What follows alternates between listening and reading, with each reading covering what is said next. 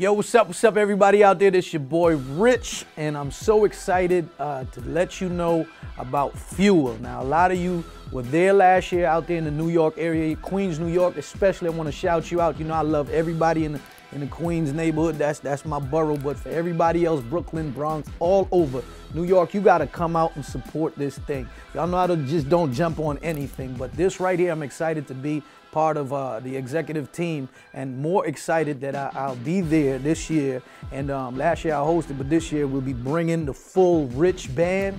And trust me, if you've been following the No Mistakes tour, you know it's gonna be off the chains. Rich Records will be in full effect now. I wanna encourage you to go out and come to this thing. Last year, the youth pastors that I've invited, they went back home and their reports were they were fueled up indeed to go back and do youth ministry. I've personally seen in my own church, my youth team grow in their desire and their heart to see the ministry grow, and we have actually seen that growth from what took place at Fuel.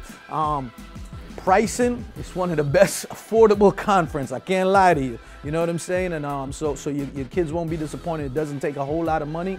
Go to the website right now and register. I want to see you here. And I really say that from the heart, because if you miss out on this thing, it's one of the best blessings that this whole New York, New Jersey area has gotten.